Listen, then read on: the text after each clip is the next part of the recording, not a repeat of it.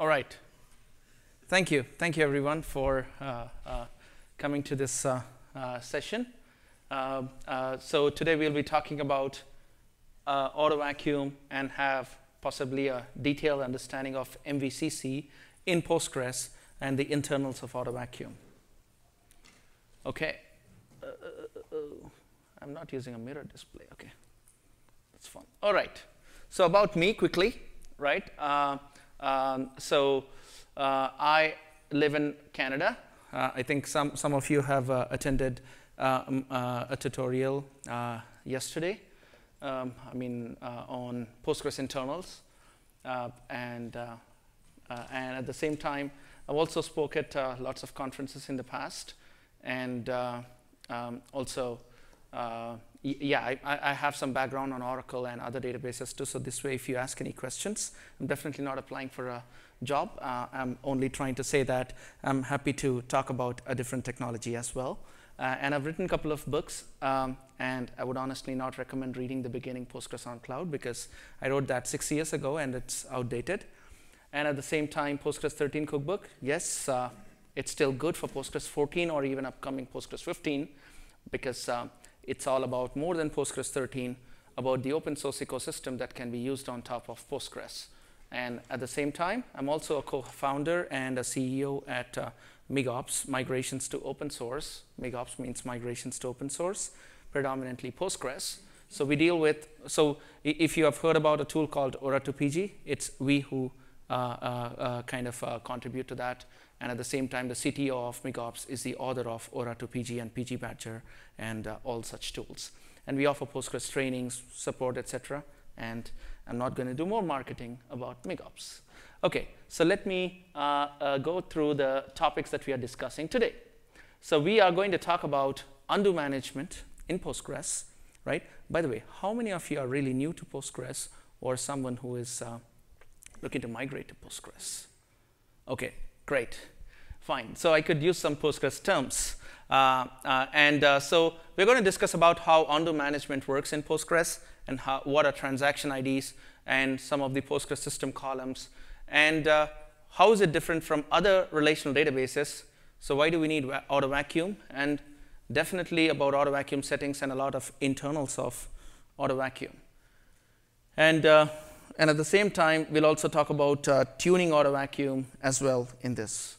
So in case you have some experience with Oracle or MySQL in the past, you would have looked at some errors such as ORA 01555, like snapshot too old, unable to extend segment by 8, and all of these crazy fancy errors in Oracle, or could be possible even in Postgres, but with different error codes maybe. I'm sorry, not Postgres, MySQL. But the thing is, in Oracle or MySQL or majority of the relational databases, you have undo storage separately. So undo is disconnected from the tables, and undo is a separate area that's maintained in a separate, could be a table space or a data file, right? So what it means is when you perform an update or a delete, right? Of course, update involves a delete and an insert. So when you perform a delete, the deleted record, for consistency reasons, because we have ACID, atomicity, consistency, isolation, durability. So to satisfy the C in ACID, right, what it means is, let's say there is another session that is already connected and running a statement which is relying on the tuple or the row that is currently being deleted. It should still be able to see that row, right? So whenever you're reading as of a certain snapshot, right, as how the data is at that point of time, you should make sure that that consistent stage is not lost. For that reason, the past image upon a delete, it's copied to undo storage in other relational databases, right? And when it's copied to undo storage, what is the challenge with other databases, right? The first thing is there is a separate write that's happening to undo, right? And in addition to that, you also may need to allocate certain space or storage to that undo area, right? And if you don't have enough storage for undo, what it means is, in Oracle at least, you have undo retention size and undo retention time. What it means is, if undo exceeded by a certain amount of size, then go ahead and clean up the past undo data. Similarly, undo retention time. If the amount of undo that's being stored is more than a certain amount of time, whatever the undo retention time is, let's say 900 seconds, any undo that's more than 900 seconds, take it away from the undo area. In such cases, you get snapshot to all. That means you're running a query which is trying to read a tuple as of a certain time, and that does not exist in undo anymore. So, sorry, your query is not successful. That used to be the error in Oracle. So now, talking about Postgres, the biggest difference that you see with MVCC in Postgres is, Postgres maintains undo within the same table itself, right? If a table got updated, which means a delete is happening in the backend and an insert, or if one of the record is deleted, the record that got deleted is still retained in the same table as what we call as an older version. What is an older version? The term behind that, we'll definitely talk about it. So in order to, in order to get to this approach, we leverage transaction IDs. So we'll be discussing about transaction IDs. And at the same time, because now we are maintaining these older versions within the same table, we need to make sure that there is a background process that exists to delete the older versions, right? At the same time, the advantage is, of course, there are no special writes that are happening or locks that are happening. So what is MVCC, multi-version concurrency control, which is applicable for every database, not just Postgres, right? So it's to avoid viewing inconsistent data, and also make sure that like the readers and writers do not block each other, and all these mechanisms are implemented in a variety of way when you talk about Postgres comparing to other database. So we'll discuss about that very shortly. You would not be understanding this statement if you are not aware of MVCC in Postgres today, but by the end of the slides, yes, you should be able to, or presentation, yeah. So when you run a select, it appears as if you are reading the data with a certain condition, like xmin less than or equal to current transaction, and xmax equal to 0, or txid less than xmax. Yeah, we'll talk about that. What are transaction IDs in Postgres? So we need to first start with transaction ID, right? So what we are discussing so far, or what we discussed until now, is we have undo being maintained within the same table itself as older versions upon a delete. So I think that's good for now. So let's understand transaction IDs. Each transaction is allocated a transaction ID, which is pretty simple to understand. But up to what limit can the transaction IDs go, right? So a transaction ID in Postgres is a circular, 32-bit unsigned integer. It's a circular buffer. So what happens is, it starts from 0, and it's a 32-bit unsigned integer. What it means is, it goes up to 2 to the power of 32 minus 1. So it goes from 0 until 4.2 some billion, right? 4.2 billion. And again, it starts back from 0. Remember this for now, but you will not get it at the moment. It's actually 4.2 billion, and 2.1 in transaction IDs in the past are visible. 2.1 billion transaction IDs in the future are not visible because it's future. For now, all that you need to understand is, transaction ID counter starts from 0, goes until 4.2 billion, restarts from 0. 0, 1, and 2 are reserved transaction IDs, right? 0, 1, and 2 are reserved transaction IDs. And we discussed transaction ID is circular. So it just appears like this, right? A circle, but we'll get to that. So now let's talk about system columns in Postgres. What happens when you create a table? So in this example, we are talking about a table with columns that contain only ID and name, right? The last two tuples or rows that you see, ID, integer, name, character varying, those are the only two columns that are assigned to this cod.emp table. But you see 6 additional columns. So they are the system columns. So by default, you have a heap table header data structure, right, which is storing certain information about that tuple. Tuple is nothing but a row, right? So that is what we see as these system columns. So to understand how the older versions are being maintained, how Vacuum has to clean them up, and what is visible to us and what is not visible, we need to understand 2 of these system columns, which is xmin and xmax. So what is xmin? The xmin column is, generally it stores the transaction ID that inserted the specific tuple, and xmax column stores, or the attribute stores, the transaction that issued an update or a delete on this tuple. Let's see this slide to understand it better. So xmin and xmax are the true points of observation in this slide now. So if you create a table scott.employee with 2 columns, ID and name, when you do a select star from employee, you only see those 2 columns, right? So what I did was, I tried to find the current transaction ID, which is 516, and I ran using the next transaction ID an insert statement, which is inserting 10 records using a generate series.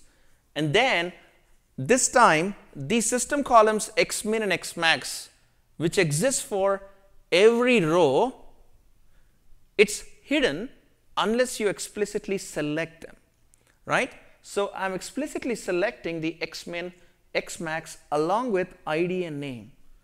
Because I used 517, which is after 516, the next transaction ID, 517 transaction ID to insert all the 10 rows, xmin got assigned as 517 for each row.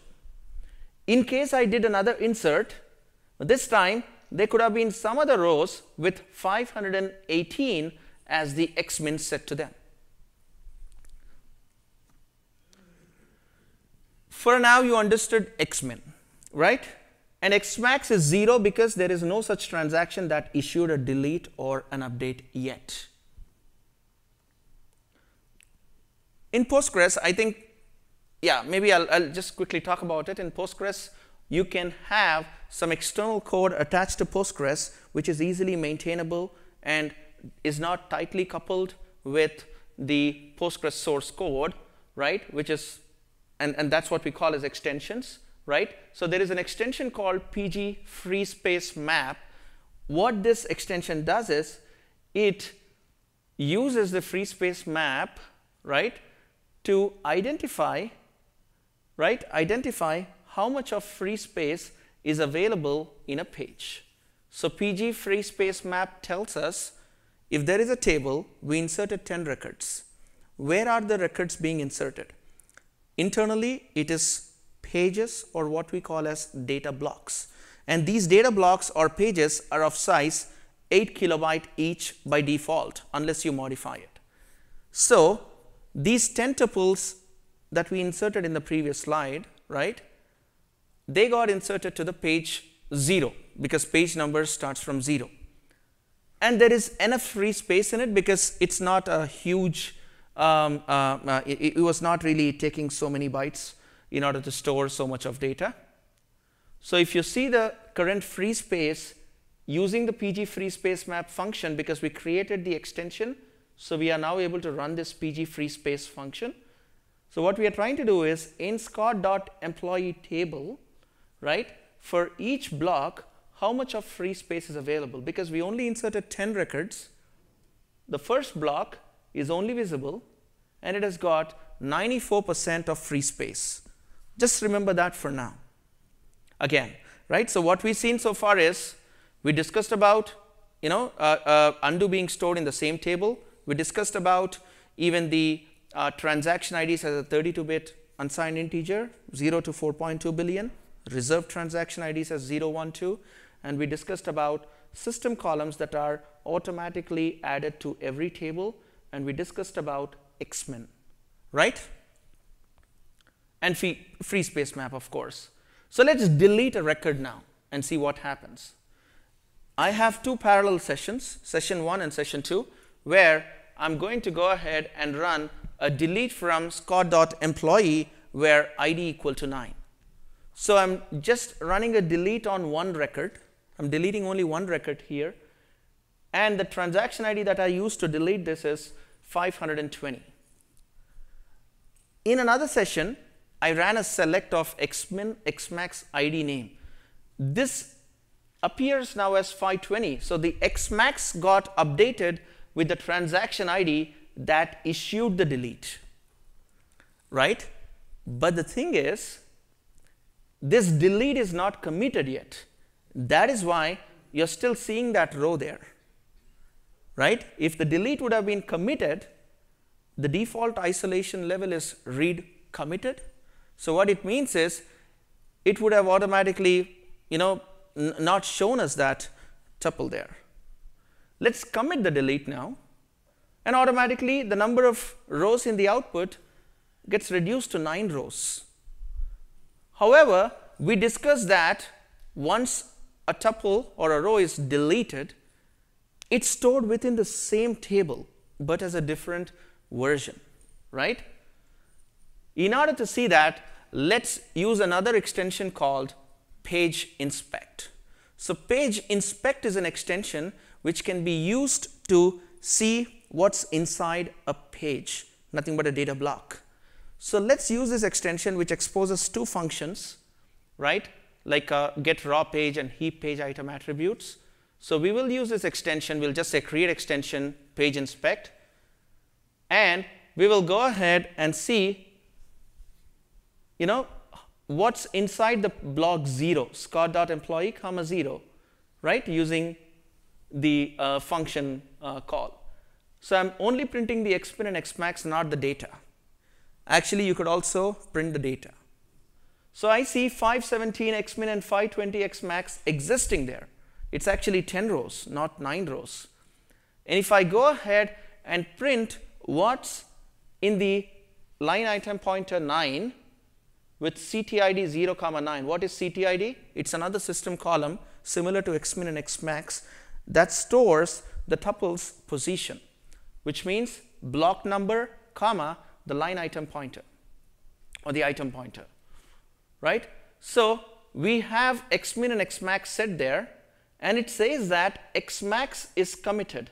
This hint bit is set to true. What it means is there is an xmax assigned to a tuple and it's committed. That means that is already a deleted tuple, right? And when is this committed? It's committed by transaction ID 520. So if there is anything between these transactions that are still trying to read the snapshot before 520, this row is still visible. Where does it say deleted? Sorry? That's what is xmax, and xmax is committed. So, Xmax committed can be an update as well. what was that? Sorry? Can be an update as well. How do you tell the difference between update? So when you say xmax is updated, right? I mean, when you say even if it's even in the case of an update, you would see that. But the thing that we need to understand is what is an update. An update does a delete and an insert, right? What you see this entry is for the deleted tuple. So there'll be a new row that's inserted with xmin set to the transaction ID that issued the update, which is 520. In case it would have been not a delete but an update, there'll be a new tuple with xmin set to 520 and xmax set to 0. That's because it's an update which involves a delete and an insert.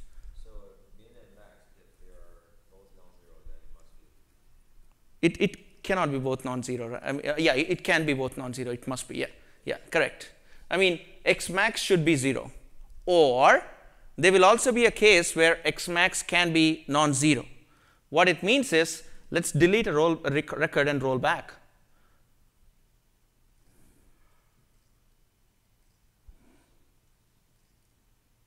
Come on, okay.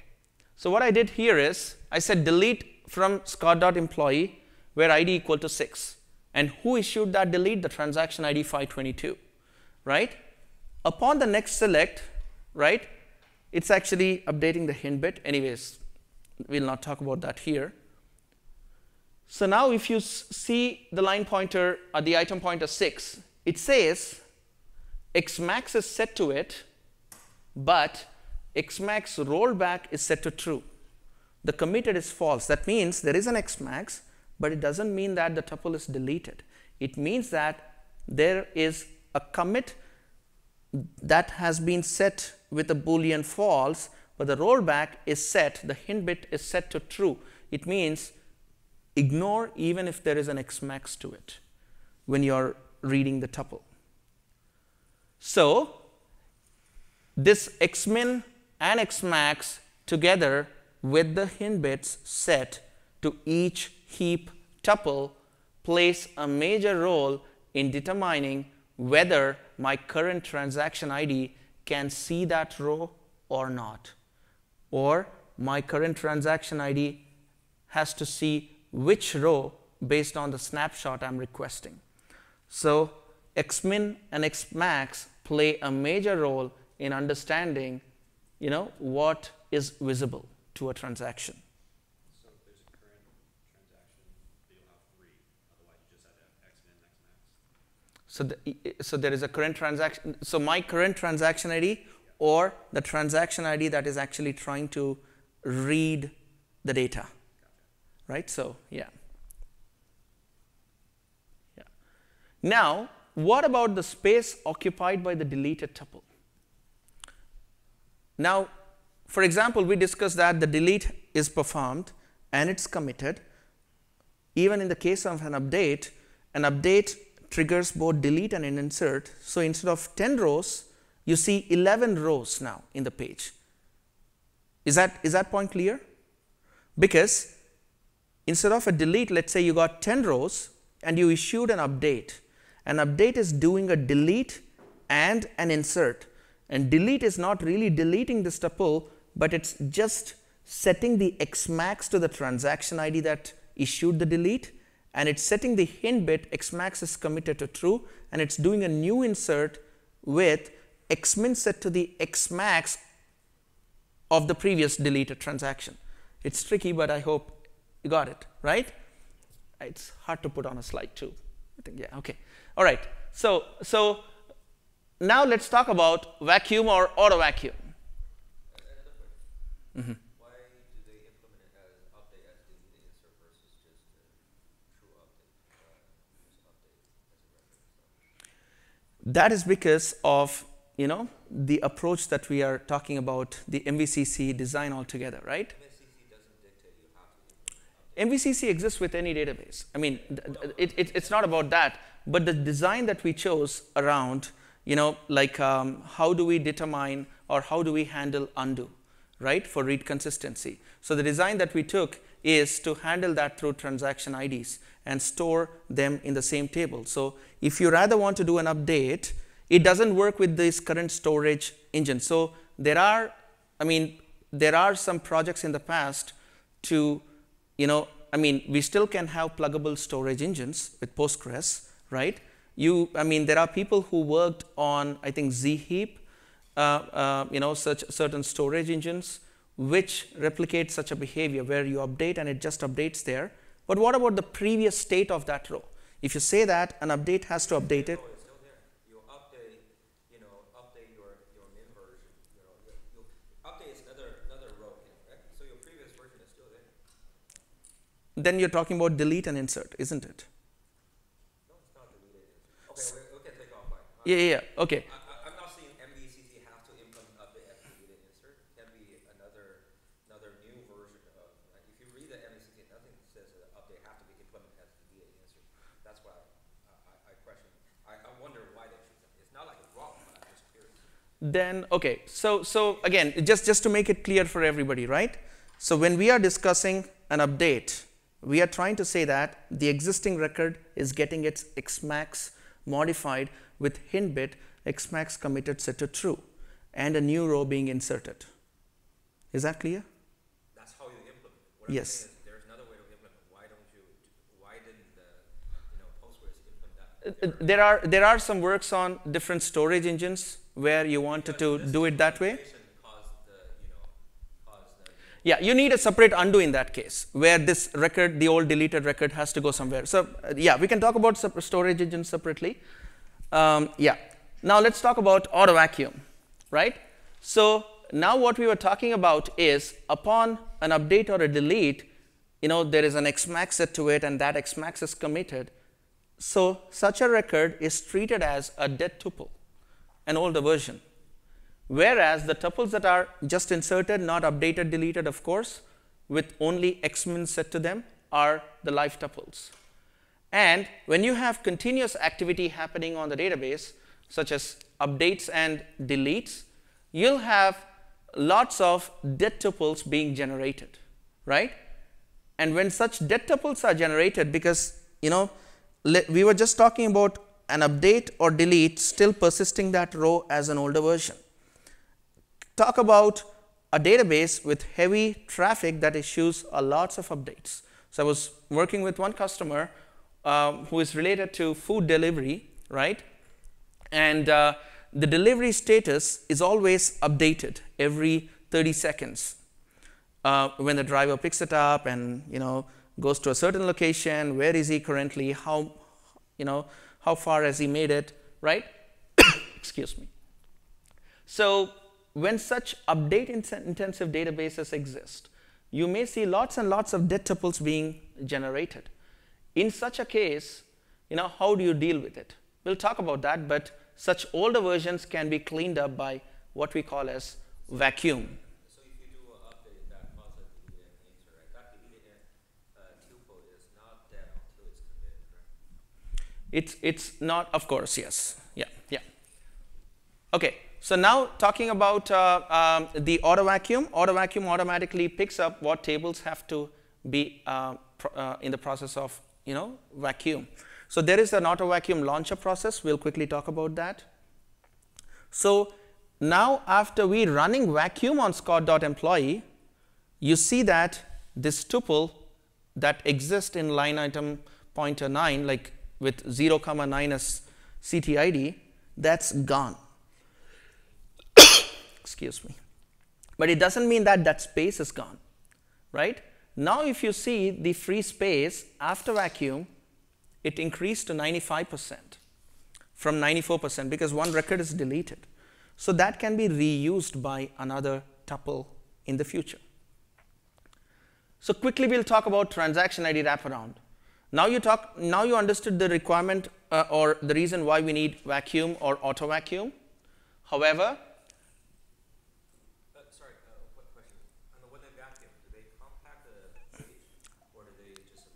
good question. So when you run a vacuum, it's only cleaning up that space, but it is actually not shrinking the page. It's not shrinking it, but it will compact, because if you just mark a section of the page as free to use, right?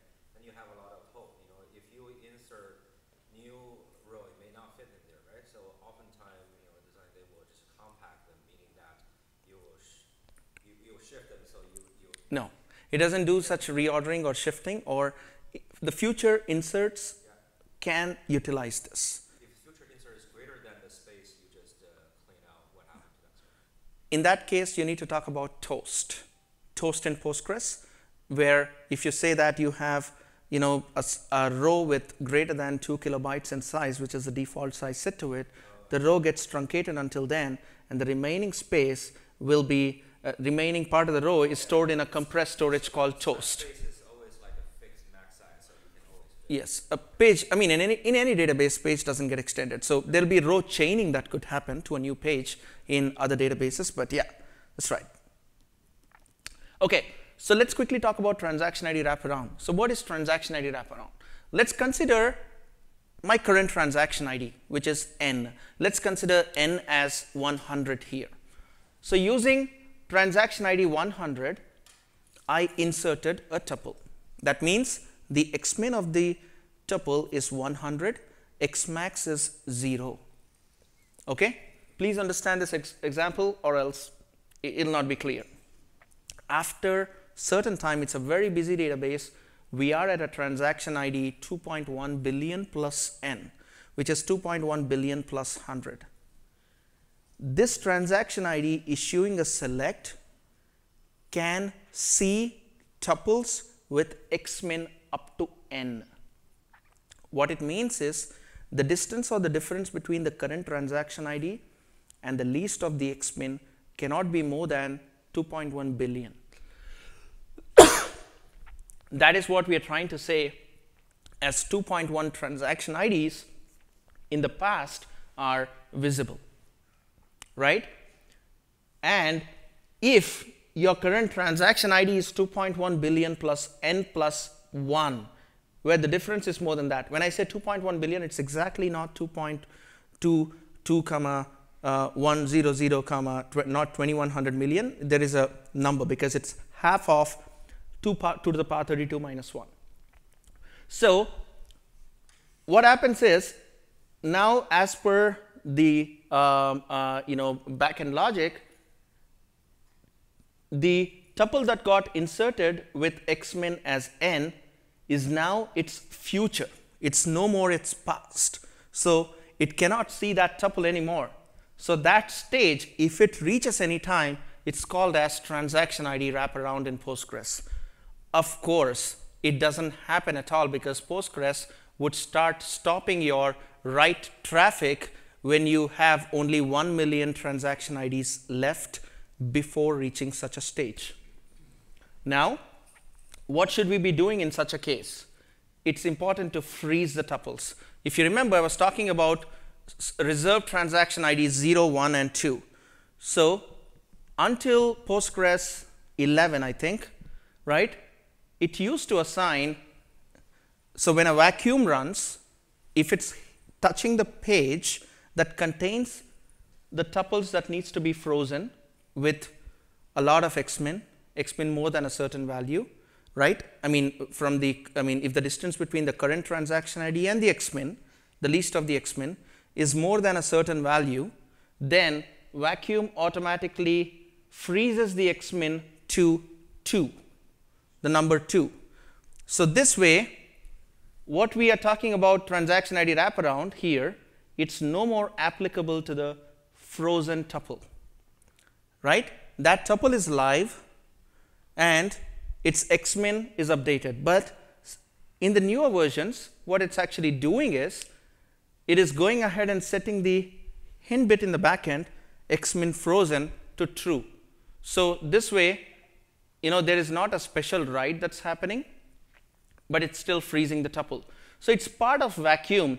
So if you would have run vacuum freeze, it's actually doing the freezing as well. Now, yeah, it's until 9.3, yes. From 9.4, the xmin frozen is set to true, yeah. Now, okay, so let's talk about quickly, when does an Autovacuum run? Of course, for Autovacuum to run, you need to have it set to on.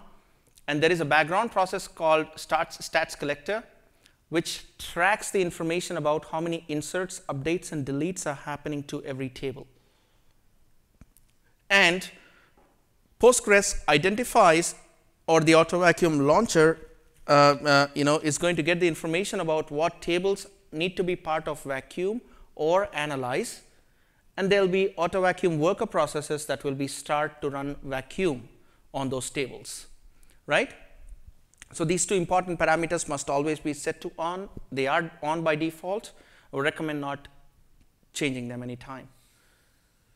Now let's understand quickly the mathematical representation of or the condition that has to reach, right? So when does a vacuum run on a table, or when is a table qualified for an Autovacuum vacuum? When the number of updates and deletes on the table, because as you understand, vacuum is about cleaning the dead tuples. So dead tuples are only generated when updates and deletes happen, right? So when Autovacuum, when the number of updates and deletes on a table are equal to the Autovacuum vacuum scale factor times number of tuples plus vacuum threshold. It confuses like my face. Let's get to the next slide and make it easy for everyone, right? If you look at the AutoVacuum vacuum scale factor or the analyze scale factor, by default, they are set as 0.2 or 0.1 by default in certain versions. Now, let's try to retrieve or substitute the values and see what it derives. Consider a table called foo.bar with 1,000 records. When does a vacuum run? A vacuum runs when the number of updates and deletes is equal to 0.2 times 1,000 plus 50. That means if there are 250 updates and deletes on a table with 1,000 records, then you see it becoming a candidate for vacuum.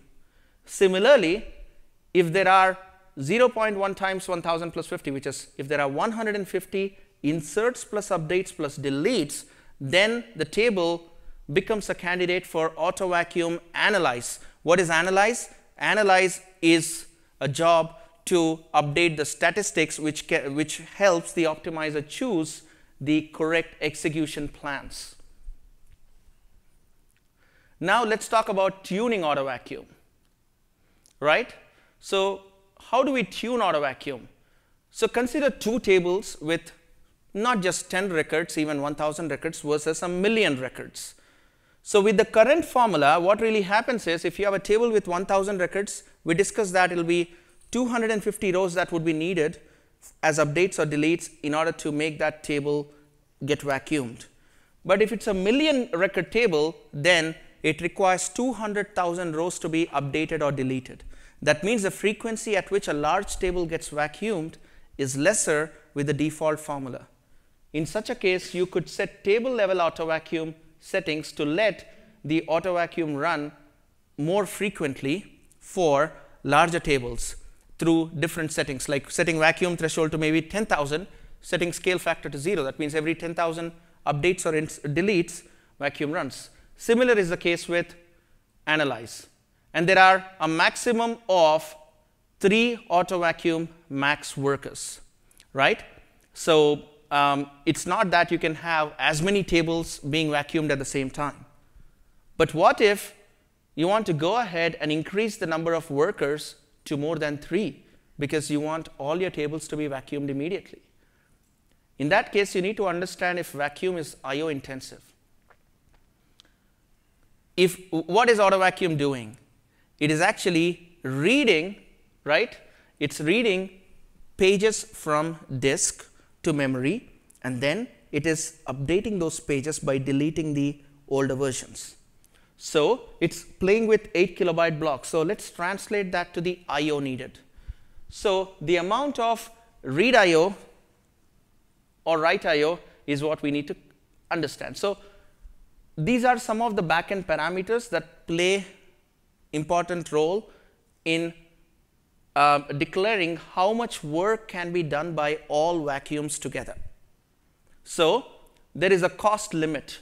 Cost limit by default is set to 200. So anytime vacuums together, all vacuums together, could reach up to a cost of 200 units. And if it reaches that cost limit, it will sleep for cost delay amount of time.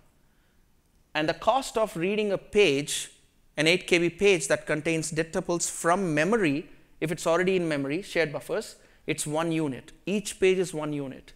And if it's not in memory, cost of reading it from disk or OS cache is page miss, which is generally set as 10 units. And if it is now in memory, the cost of updating it so that the dead tuples are deleted is cost page dirty, right? To generate a dirty buffer, it's 20 units by default. I've written all of that.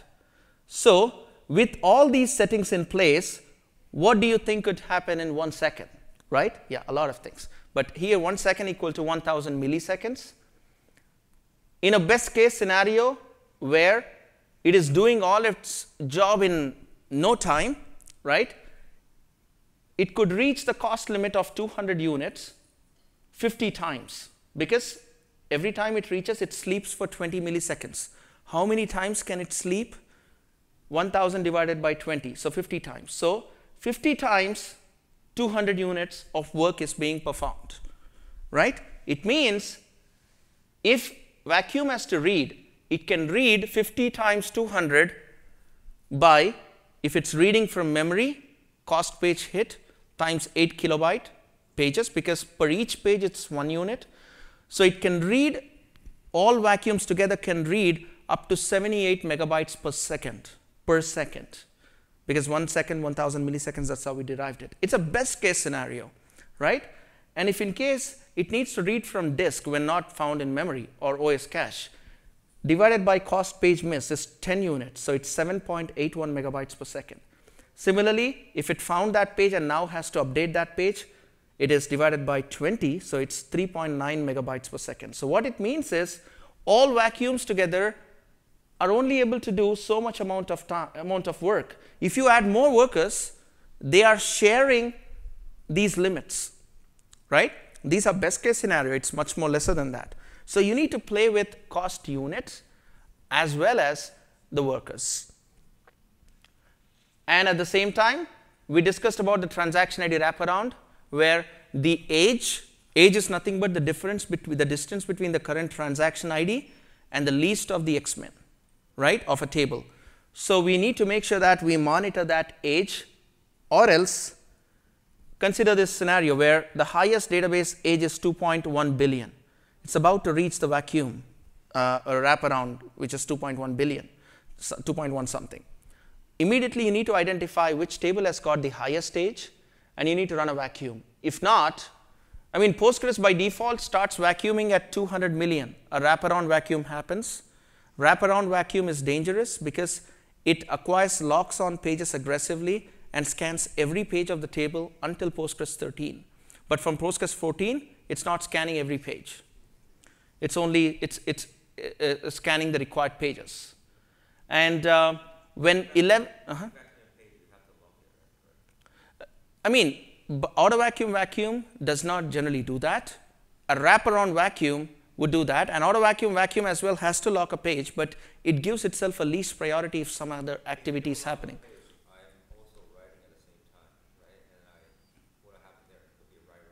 That's a write conflict. Yeah, that's why I said it has to lock. Yeah, so AutoVacuum vacuum also locks, but it gives itself a least priority. But wraparound vacuum will not give itself a least priority, but it scans every page. From Postgres 14, that's what I would say, migrate to Postgres 14, it skips the inessential pages and only considers the pages that needs to be frozen, that has tuples need to be frozen. If you have just 11 million more transaction IDs left before a wraparound, then it would start showing hints and warnings. When you have 1 million transaction IDs left before the wraparound, it stops writes. And then you need to open the database in a single user mode. And yeah, so best strategy is to make sure that you monitor the age, tune the IO settings to make vacuum really fast and robust, right? And at the same time, make sure that you monitor the dead tuples in your database. And then also, most of the performance issues are due to the lack of parameter tuning or lack of understanding of the parameters. So never disable AutoVacuum, and also do not just set tables to unlock just to avoid wall writes, because you would lose those, the data that's written to unlock tables, especially you will not see it replicated, no crash recovery, and also play smartly with session level settings. Anyways, so that's everything. I'm open for questions. How does it align with implementation of Postgres or RDS or Aurora? So even any, be it Postgres on RDS or Aurora, you still have to deal with vacuum tuning or AutoVacuum tuning, right? And at the same time, when you run a vacuum freeze or vacuum is performing some activity, if you consider Aurora, it's still writing and reading these blocks. So you still have some IO costs being accumulated because of these. So you need to have a proper vacuum tuning, or else you will also be paying for IOPS on Aurora. right? Which is again another hidden cost. Even on RDS, you still have the same behavior with vacuum or auto vacuum. So it's even on DBaaS, but the only curiosity for anyone, anytime, would be how do you deal with a database that has got into a transaction ID wraparound stage where you only have 1 million transaction IDs left, and you cannot just run a vacuum. In order to run a vacuum, you have to separately connect to the server and open the database in a single user mode. You cannot do that with RDS or Aurora. I don't know. Need to try that. So it's pretty much end up with playing with the parameters. Absolutely, and monitoring the age as well as the dead tuples, The age. especially the age. The RT and a few slides back. Okay. So you're talking about, oh, okay, the age of database, right?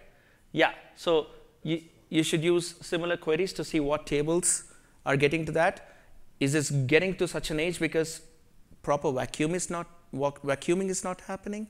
Because vacuum also takes care of freezing the tuples, but it only freezes those tuples that is part of the pages that vacuum is vacuuming, right? So if the pages do not contain any dead tuples, the pages are not touched by vacuum, auto vacuum. In such a case, what happens is those pages, may contain tuples with xmins that needs to be frozen, but it never freezes them. Can you touch on the freezing concept again? I didn't quite get that. So freezing means you have xmin set, right? Okay. So the xmin will be frozen to a frozen transaction ID. So it does not consider that record for calculating the age anymore. Why do you want to do that? To avoid transaction ID wraparound, right? So, Yeah, I mean, yeah, if you lose some context, it's tricky to understand, but good that the session is recorded. So you could go through that again. second, with the indexing, right? Now you have multiple records, so index will need to be updated whenever you insert. Yes, you're right. The index will be on different page now. And for that reason, you need to look at the concept of hot updates. What it means is, if the data that got updated, especially, let's say there is no index on that updated column, but index exists for the rest of the columns. In that case, if you have free space within the same page, there can be a hot update, an update which inserts the tuple upon delete to the same page, so there is a link between old to new. So the index tuple pointer need not change, so there are no index writes, or else you'll also have dead tuples in indexes too. So indexes also will be vacuumed automatically.